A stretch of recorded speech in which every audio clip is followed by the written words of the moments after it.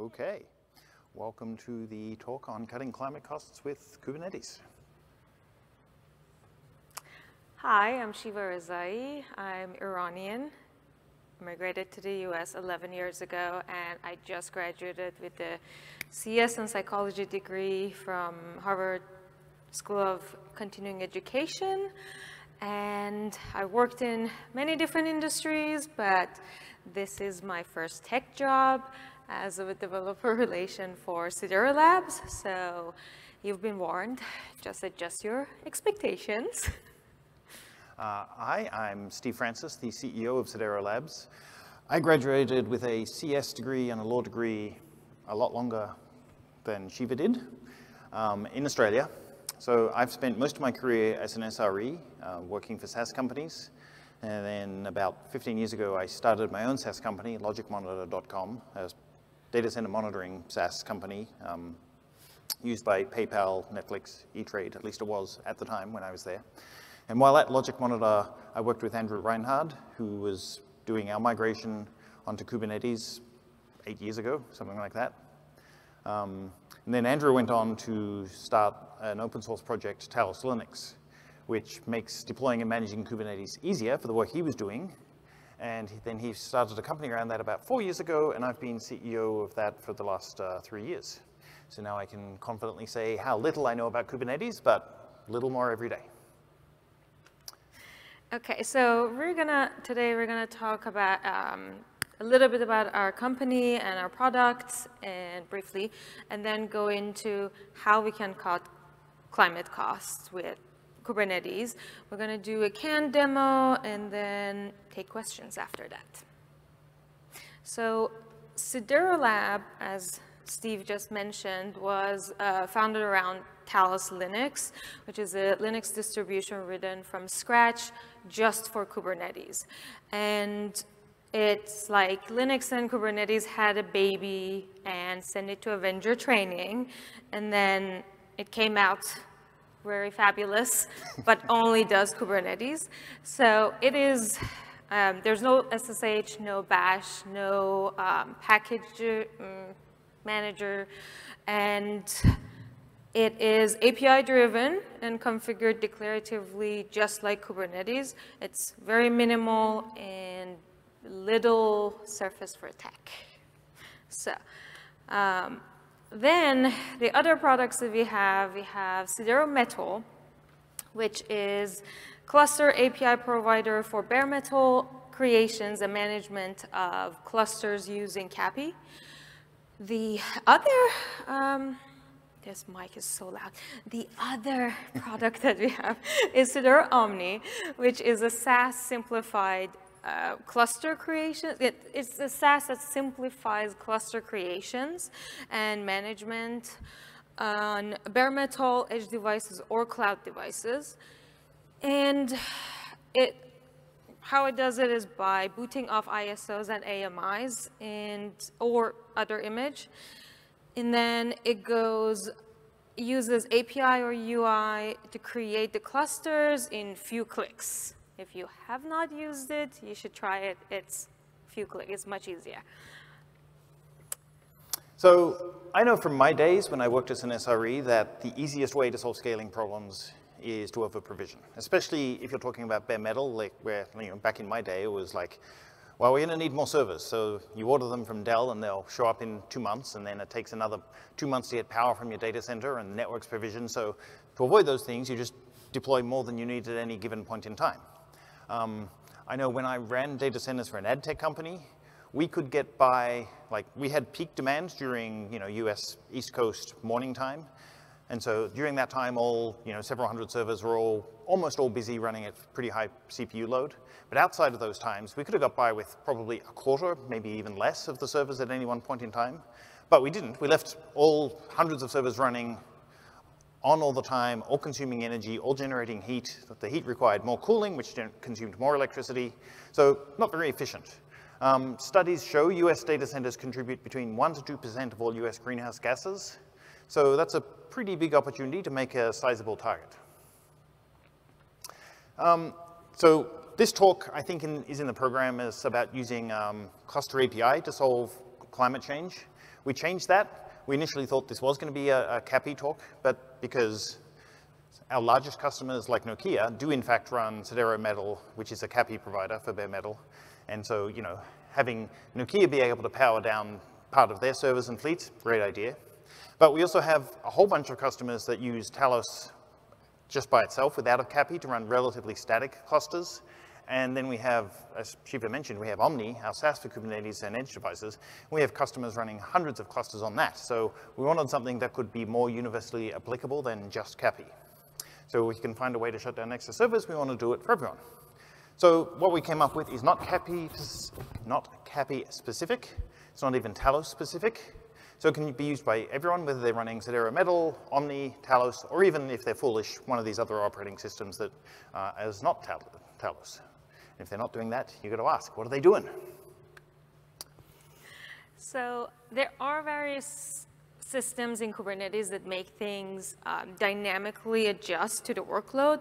However, none of those met our design goal for this specific, which is being emissions aware and broadly applicable. So the options, those options are the horizontal and vertical pod autoscalers and cluster autoscaler, which quick review of those. So horizontal pod autoscaler will add or remove pod replicas in response to the workload. And so if there's not enough, it will add. If there's too many across all pods, then it will remove.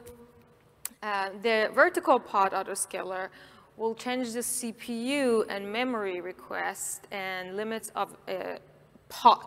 So it doesn't schedule more or less, it just changes that specific pod. And neither of these two will affect the infrastructure to achieve what we want to do, which cluster autoscaler does, kinda. So cluster autoscaler automatically adds or removes nodes in a cluster based on all pods request resources. It looks for unschedulable pods and will scale up clusters if needed. It also tries to consolidate pods that are currently deployed on only a few nodes, and if it can free up. And this is a large part of what we are doing here, but it's not emission aware, so it doesn't check what's happening with what type of energy we're using. And for that, we have to, it doesn't consider priorities in scheduling, so we have to consider that. And bare metal only works with CAPI managed clusters like Sidero metals. We wanted something more broadly applicable, so that's what we did. And yeah, so we would have had to write a scheduler anyway to work with cluster autoscalers, so we decided to make it simpler and just write an emissions-aware scheduler. Kubernetes allows you to run multiple schedulers, which is a good thing. So you can apply specific schedulers to specific deployments, and this is good because it means you can use the generic Kubernetes scheduler to run your critical workloads and your control plane and everything like that, and then your workloads that you are possibly less critical, you can apply a custom scheduler for. So the default scheduler, yeah, we're just left alone.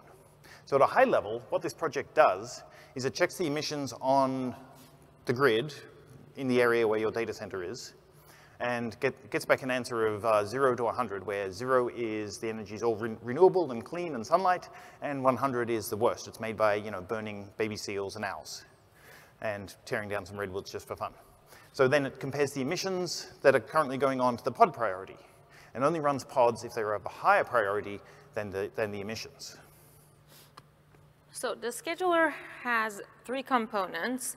It has the scheduling logic, pod manager, and a node manager. The scheduler looks at pod priorities and emissions. We will go through the actual process in the demo, but it will decide whether a pod worth running in the face of dirty energy. If your pod is time critical, you'll want to make it sure it runs, even if it costs an hour or 2. But given lower priority pods could start when energy is clean, then later the energy changes and what you're going to do. So we need the pod manager to evict those ones. So it will take care of that. And then to save energy, wrong one. To save energy, the node manager will go check, okay, what is happening if the nodes are needed, it will power them. If they're needed, they're on, but if they're not and they're idle, it will turn them off. The way you create a scheduler that behaves differently than a default Kubernetes scheduler is to use plugins that can change the behavior at different extension points, sorting the queue, filter, and so on. So if you don't override the extension by using one of the plugins, it will just use the default, which will do the upstream scheduler code running, and that's perfect, that's nice, that gets what we want. So we just affect the ones that we want, and the rest will work perfectly. We want to affect the pre-filter plugins in this project, and our plugin filters whether a pod should be run by comparing the emission level and the priority of the pod. Yeah, so just a note about the cluster topology that's in use in this demo. We're going to show off a Talos Linux feature, but not just because we think it's cool, but it is, but it's actually applicable in the energy-saving use case. So the way this scheduler works is it powers nodes on and off by connecting to the BMC, the baseboard management controller, using IPMI. So in order for that to work, wherever the scheduler is running, it needs network access to the BMC cards of the servers that are going to be powered on and off. So normally that's not a problem because clusters tend to run in the same data center. What we often do at Sidero Labs is not that. Talos Linux has a function called kubespan, which transparently encrypts traffic within a cluster when it's needed to. And this is great because it means you can run your control planes and workers in multiple locations. So one thing we often do is, if we're running big, beefy nodes on like Equinix Metal, they're large and powerful and can do a whole lot of CI/CD stuff very powerfully, but they're way overkill for a pretty small cluster that doesn't do a lot of dynamic changes. So we run our control plane nodes in somewhere cheap, where you can get small virtual machines in Amazon or Azure, or in this particular one, it's in Vultr, and then the workers somewhere else on bare metal. But this also gives rise to an issue because the kubespan takes care of all the traffic within the cluster, but the BMC nodes aren't within the cluster, so they're not part of the kubespan mesh, the WireGuard overlay. So in this case, we actually had to run the scheduler on a worker node that's in the same data center so that it was behind the firewall so it can actually attach to the BMC nodes. So that's kind of why it's not just a simple deployment on the control plane, which you would normally do. So we will now deploy our new scheduler and see what it does. Basically, these are the steps that you will need to go through to deploy this. It's all up there on GitHub, and there's a README and documentation and stuff, but these are the high-level steps, and we'll go through all these things kind of one at a time. So you will need to create a WattTime account to access the real-time energy emission in your area by an API. WattTime is a nonprofit, and right on their homepage, you can enter your zip code, and it will give you, which we did for Chicago this morning, and it will tell you how it is. And Chicago is not that bad, not that great either. It's on 68, and okay. Step. Yeah, so the next step is creating priority classes. Because Kubernetes loves complication or abstracting, depending on how you look at it, you can't set priority on a pod directly. You have to create a priority class and then reference that priority class in your pod creation manifest. So in this case, we're just creating two priority classes. One is high priority with a value of 100, and one with low priority with a value of 0. So the high priority one is, going to run basically no matter what the emissions are, owls be damned. And the priority of 0 is like only going to run if the energy is completely renewable and coming from the sun and wind and nothing else. So we create the priority classes and then? Yes, and then we create the classes we just defined by the usual kubectl apply, and that will go through. All right, so now we've defined our priority class, we've created our priority class. We now need to say, all right, this particular BMC is associated with this particular piece of hardware. And the way we do that is we just annotate the nodes. So here we're just adding in 3 annotation endpoints for 3 annotation values for each node. So the BMC's IP address and the username and password to access that particular BMC for this particular node. So you do this for each particular node in your cluster that you want the controller to manage. We also need to edit the daemon set to configure it with the what time credentials, which you'll see here. I don't know if you're blocking it, it's down there. And then we are going to do, I think, San Bernardino. Yes, I'm literally in front of it. And that is done. Then we'll go to the next step. Wait. There. Now we can apply our daemon set, and we get all the fun outputs showing that it is configured. Okay, so now we've deployed it. What happens? So we've got our scheduler. As we've said, the scheduler just checks the current emissions from what time for the area you've said your data center is in. If there are pods that are in the scheduling queue with a priority higher than the current emissions, they'll pass the pre-filter and continue on with the scheduling process. If there are pods that are less than the current emissions, they will not pass the pre-filter. So that's all the scheduler does. And then the pod manager basically checks any pods that are running now. If they are less than the current emissions, they'll get evicted. And then the node manager does one of 2 things. It turns nodes on or it turns nodes off. It'll turn a node on if there are pods that have passed the scheduler and waiting to be run, but there's nowhere to run them. If that's the case, it'll say, all right, great, the scheduler has decided these pods are worth running given the current emissions level, I should turn on another machine, and it'll do that. And then it'll also say, okay, if the pod manager has decided all the nodes on this machine are worthy of being evicted, I can shut down that machine. To apply the scheduler to a deployment, we just need to select the scheduler and set the pod priority in the deployment YAML file, which, okay, let's play it again.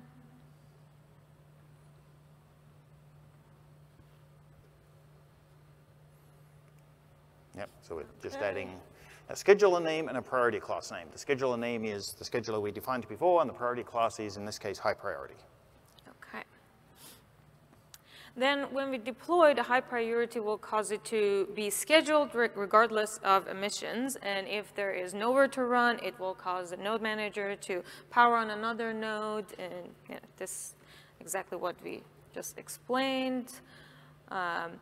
We can see that one of the nodes at the bottom, I don't know if you can see, but we see, right down here, it switched from not ready, scheduling disabled, to ready, and in response to the need to run this pod.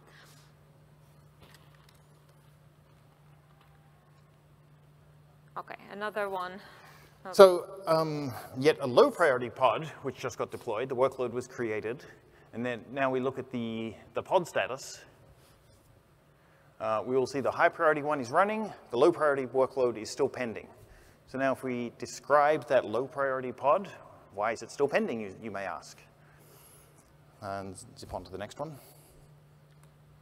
Okay. So we can see it failed scheduling. That's why it's stuck in pending, because 0 of the nodes are available because the pod priority of 0 is lower than the emissions index of 44. So in this case, had the pod priority had a priority of 50, it would have run. If it had anything less than 44, it doesn't pass scheduling pre-filter, so it fails scheduling. And here we see if we change the priority of the running deployment to low priority, it is evicted. Low priority, and get pod shows that I think we're doing get pod now, and we'll show both pods are now pending. And because that's now freed up a node, After a few moments, it will, the node is powered down and it is now idle. Then node switches from ready to not ready with scheduling disabled. There we go. It just changed here. So that node no longer had anything running on it, so the node manager said, great, I can shut you down, save energy. And? Okay, so this is a part of the project that still needs work. We used a poor man's bin packing system. We take advantage of two different attributes of the Kubernetes scheduler here, the default queue sort and a different option for node resources fit attributes. So our scheduler uses the most allocated option for node resources fit. This basically means it sticks things on machines that already have other things on them. Normally, by default, Kubernetes will spread out the workload amongst all the workers in the cluster. The most allocated option says, if you've got, whatever, say 5 nodes and one of them has a job running on it and you get another deployment, it'll put it on the same machine if it'll fit. So it tries to put things where they're most allocated. And the other attribute is the default scheduling system schedules high priority jobs first. That's just, we didn't do anything for that, that's just default Kubernetes, default priority sort. So basically, if you turn on a cluster and there's a variety of high priority jobs, they'll all get scheduled first, and with the most allocated, they'll all get scheduled first on the same node. So this means you'll get some nodes that have all the high priority jobs, the medium priority jobs, and the low priority jobs, and then when the low priority jobs get evicted, that'll tend to free up an entire machine. So that's kind of like a poor man's bin packing. It's clearly not perfect, it's not dynamic. If it doesn't take account of taints and tolerations and resource constraints and some things having GPUs and different machine classes, but it works for kind of, if your workloads are fairly consistent, your job cluster's consistent, it'll work. So it's definitely not perfect. So that's kind of it. Things to improve. Everything. Bin packing, yes, certainly. We don't have full integration with Omni at the moment, or Cluster API, or the Cluster Autoscaler, but these are things we can add in, and we plan on doing things like this, certainly. And we'd love to get ideas from the community. Yeah. So good use cases for this would be generally any bare metal workload that has a periodic demand, things that can be time shifted, things that aren't time critical, not things that are dealing with interaction with humans, because they tend to need to happen when the humans need it. But anything that's like a batch job, bank financing that happens after hours, if it needs to happen in a 12-hour window, you'd rather schedule it in that 12 hours in California. That's usually in the daytime, that's when solar energy is online, and not kind of late at night. That's all we got. And then now we can take questions. We'll change the slide to you will have access to all of this, links, and we have a happy hour after, but we'll take questions now. Yeah, the GitHub repository is there. That's where the project is. We would love you to rate our session highly, but you can rate it lowly too. Higher would be better. And we are doing a customer mixer after this at Simone's Bar in an hour. Which is not far away. But we would also love to open it up and hear questions, feedback, discoveries, thoughts on the talk we just gave. Yes, I don't know how the microphones work. Do you go to a microphone or do the microphones come to you? Two, one over there, one over here. Does your current implementation have any sort of mechanism for ensuring a maximum wait time, like if the local grid goes down? Well, if the local grid goes down, then your data center's offline, but... The clean energy grid. Okay, yeah, no, it doesn't. That is exactly a point of improvement I had in there, but I took it out because I thought it was a bit complicated, but apparently it's a real use case, yes. No, what we were thinking is having the priority of a job kind of increment over time. So if you schedule a job at 10, it'll only work when the energy's clean, but if the energy grid never gets that clean, your job's never gonna get scheduled. So you may want a process that says, jobs that are using this scheduler that have a low priority, every 10 minutes their priority goes up by 1, and eventually it'll get run. But that's not implemented at the moment. Yeah, thank you. Oh, I should look at the Slack too. What sort of audit trail exists so I can see, what the impact was and sort of try to understand, hey, we were able to save this much energy, or some metric that I can show back that says, yeah, we actually did something and it worked. Yeah, That's a great idea. that's a great idea. I don't know that we would know that information from within the Kubernetes space, but if you're monitoring your power draw within your data center, Sure. you can definitely do it from that side. The system can report out, this number of nodes were powered off at this time, but it doesn't know if it's a 10,000 watt server or a 500 watt server. So.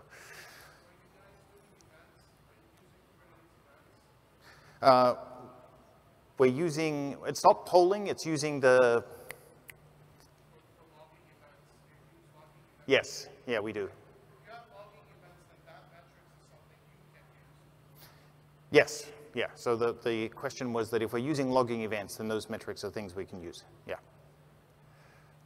Hi, did you consider using Carpenter as the whole pod lifecycle, like shutting them down and bringing up new nodes? No, but I can't tell you why. I just said take questions. We didn't say we're going to answer that. It sounds like there's a huge overlap with like the whole consolidation.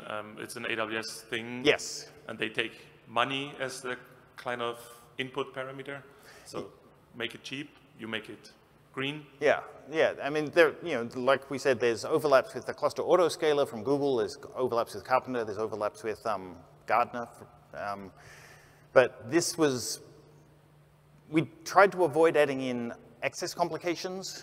So this is kind of like just looking at emissions and scheduling in that way. And so there's certainly room to integrate it into these other systems. I think that would actually be really helpful. But at the moment, it is kind of a standalone project. Yeah, can you, sorry. Oh, I'm on the other mic. Over here. Hi. Sorry, I jumped over here because it was easier. I was also going to say with Carpenter, I work on the Carpenter team, and there's not actually hooks available for something like a data center, like API endpoint. So you'd have to have something like CAPI there to be able to call out for a fleet of machines. So you need both extensions of that available before you integrate it with Carpenter. My question with the shutdowns was, is there any notion of like a rack where I could tell, like let's say I actually have 50 machines that can go away, and there is overhead available. Like I would love to be able to shut down a rack in the data center so I can turn off AC to portions of the building, because that extends how much power I'm saving for something like a batch job. If I'm only using the batch jobs for 50% of the data center at a time, is any of that also like co-location of servers available in there? Not as it is, but that would be doable if you annotated your servers with rack location and then you had your node manager prioritize common rack locations first, yeah. Right. I was thinking rack and heights of servers, because like the AC costs of lower versus higher in the rack would also be valuable to say, hey, let's turn off the high ones first because they take more to cool. Great idea. That would be the talk number 2 for the next North America, or we all meet in Paris in 6 months, and we'll do that. Give us some time. Are there data sources that support energy outside of North America? I was messing with the with it, and I threw in some UK zip codes just for fun. Yeah. No, what time doesn't? I don't know if there's an equivalent API outside of the US. Well, because also probably each country and continent has their own metrics and different type of things. So there probably is. It is possible to find each individual ones and then put all like. I would actually think it's probably easier in European countries because the countries tend to have unified power grids as opposed to the US, which has fractionated and crazy and private enterprise power grids. Yeah, I think maybe Green Pixie in the UK might be the supplier there. Okay. And some probably don't even have anywhere to report, so. Right, you don't get information if you're in Texas. They're just like. Well, I was thinking Iran, but true. Let's not make it political. Anyone else? Okay, well, I would like to say, who uses Talos Linux now? Show of hands. Oh, yeah, some people, good, all right. What are the rest of you doing? You're doing it wrong. Well, I guess that's it. You get 5 minutes of your day back, and you can use that time to commute over to Simone's Bar or wherever your next event happens to be. So, but if you are with us, Simone's Bar at 6:30. Yes. Thank you for coming. Thank you very much.